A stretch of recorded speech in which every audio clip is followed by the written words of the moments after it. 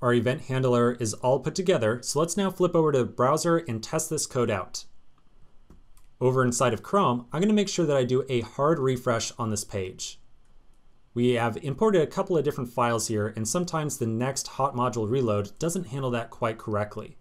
So I'm going to make sure that entire refresh goes through. Then before we attempt to submit the form, there's one other quick thing that I would like you to check. Up inside of our address bar, I'm going to find the MetaMask plugin and I'm going to open it up.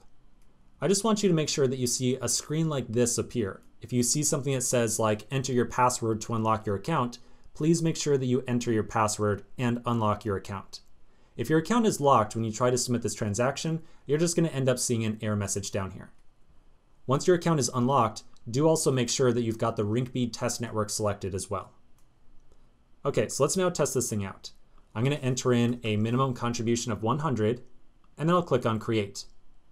And with any luck, oops, I kind of tabbed away from it. There we go. With any luck, we should see our MetaMask transaction confirmation screen appear right here.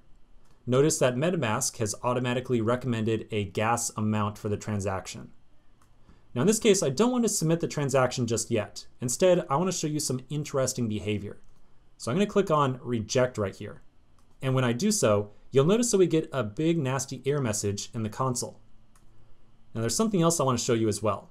I want to try deleting the number in there, and I'm going to replace that number with some basically gibberish input, like so. I think you'll agree with me that there's really no way, shape, or form that this could be construed as being a number of any sort. So let's now click on create again and see what happens. So when we do that, we get another error message. And it's telling us, hey, something, something, something, this has got to be like an integer, a hex string, or something else. Basically, you didn't give us a number.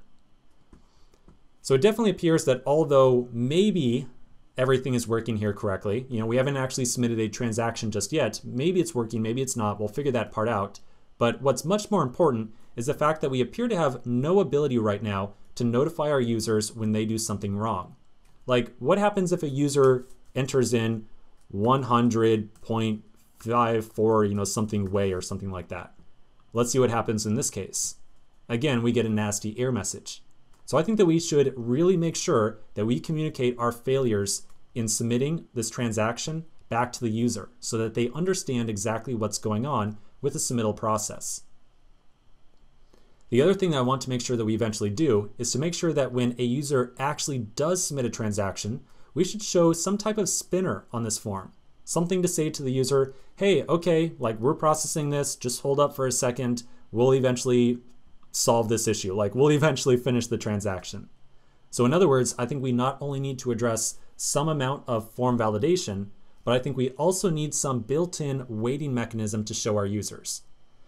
These are both topics I've been harping on throughout this entire course. Something to say, look, for a usable Ethereum application, we have to tell our users what's going on. Because if we don't do that, they're going to think that our entire application is broken and it's just not working at all. And that's going to make everybody leave our app, which is definitely not what we want at all. So let's start taking care of form validation and making sure we get in some spinners while we're submitting the transaction. And we'll start all that in the next video.